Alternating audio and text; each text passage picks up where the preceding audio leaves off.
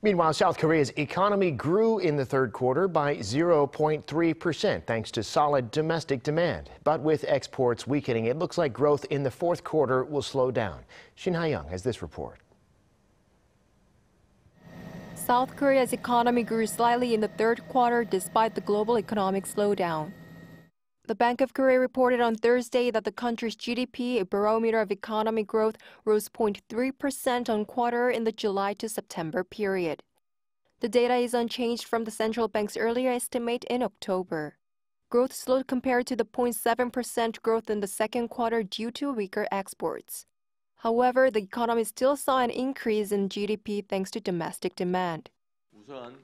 Compared to the previous quarter, domestic demand contributed more to the growth of GDP, but growth wasn't as strong as the previous quarter due to a fall in exports. Private spending jumped by 1.7% on quarter, while facilities investment rose almost 8%, driven by a higher spending on machinery and transport equipment. On the other hand, due to inflation and the rising exchange rate pushing import prices up, the contribution of net exports to GDP growth fell to minus 1.8% from minus 1% for the previous quarter.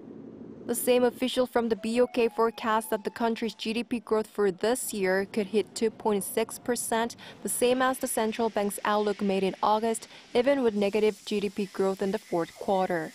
One expert says weaker exports are likely to drag down the GDP growth in the October to December period. The growth of GDP in the fourth quarter is expected to be dragged down as exports are likely to decline under a global economic slowdown. Also, due to increases in taxes related to real estate, consumption is likely to shrink. The BOK's rate hike will discourage companies from investing.